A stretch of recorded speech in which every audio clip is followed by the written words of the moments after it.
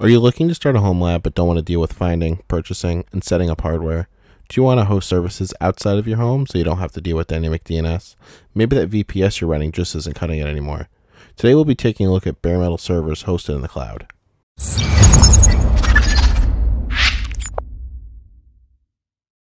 I've got a decent home lab set up, but I'm looking to get a little bit more experience when it comes to cloud services. I've used VPSs in the past and they work well enough. I found what I think at least is a pretty good deal on Hetzner's bare metal server auctions. They were having a Black Friday sale that removed the setup fees, which can be fairly substantial for a low-cost box. The server I found has an i7 6700, 32GB of RAM, and a pair of 480GB SSDs. One nice addition is that it also came with Intel NICs, which tend to be better when it comes to compatibility and driver support. In this video, we'll walk through my first steps that I took while setting up this server. To get started, first log into your Hetzner account on Robot, then go to the Servers tab. Click the server from the list, then go to Rescue. For the OS, you want Linux and 64-bit. If you have SSH keys uploaded, which I highly recommend doing, select the ones you want added to the rescue system. Now, click Activate Rescue System. This will set up a TFTP option on Hetzner's DHCP server to let you pixie boot into their rescue system headless. If you don't have any SSH keys, the root password will be displayed here on this page. To trigger this, we need to perform a restart on the server. If you don't have access to do this through an OS, go to the Reset tab and select Execute an Automated Hardware Reset, and then click Send. This will reboot the server the same as if it had a physical reset button. Then, we just wait for the server to boot, give it a minute or so to perform the full reboot, and then boot into the Pixie system. While we wait for that to come back up, let's copy the public IP address of the server from the panel, and we'll open up an SSH client such as PuTTY. If you have a profile set up with SSH private keys, select it now, and then paste the IP address of the server into the hostname or IP address field in PuTTY. After about 2 minutes to let the server reboot, let's click Open. You'll get prompted about the server's host key to save or connect once. If you get this, select Connect Once.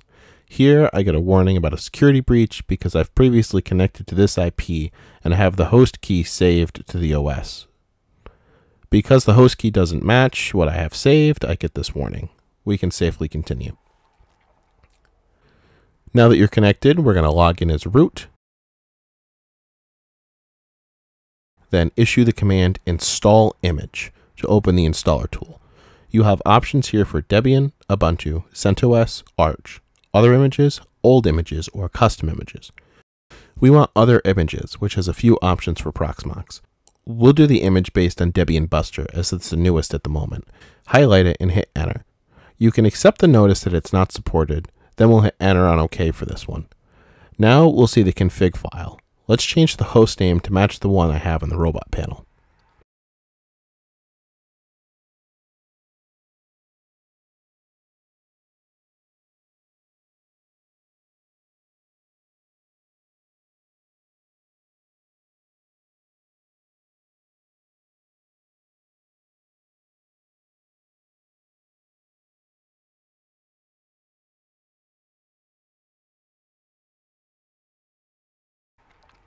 Everything else in here looks good, so let's hit save and then quit.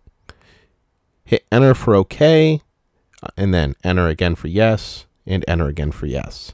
Now, all we have to do is sit and wait for the automated installer to finish doing its thing.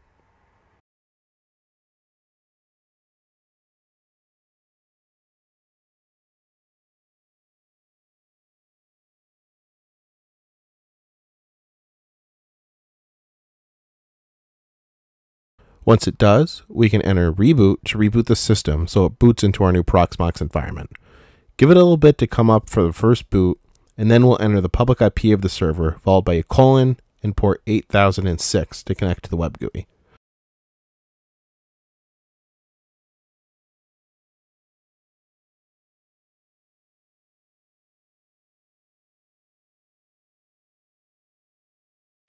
I'd like to change the password from default, so I'll SSH back into the server with my private key that was loaded from the installer.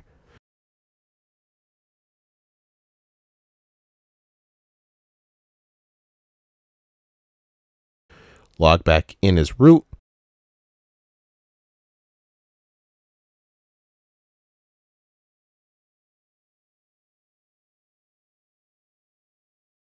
and then enter PASSWD to get prompted for a new password. Enter the password of your choosing twice. And then now let's go back to the Proxmox web GUI where we can log in as root with the password we just set.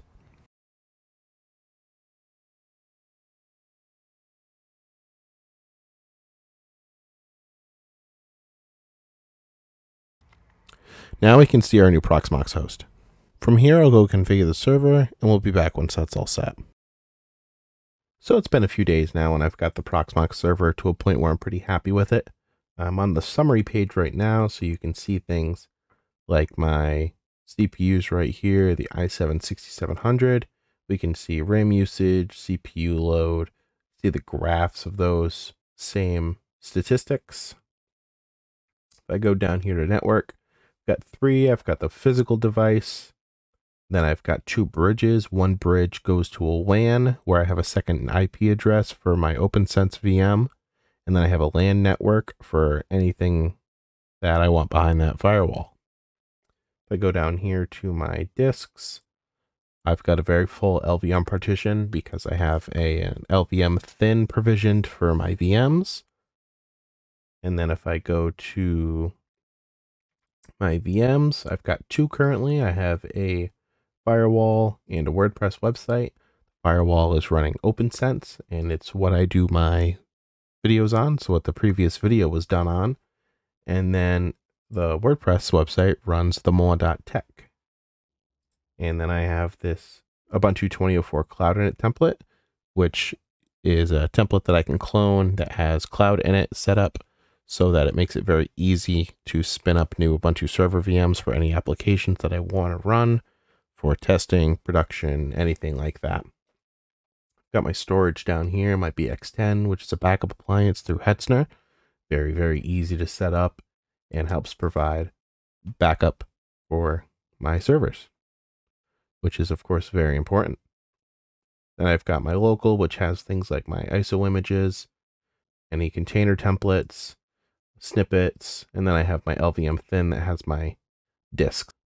Overall, I've been very happy with the server. I think it's pretty good value for the money considering by the time that I convert from euros to US dollars. It's about $35 a month, which really isn't bad considering how much horsepower it actually has and what I can do with it.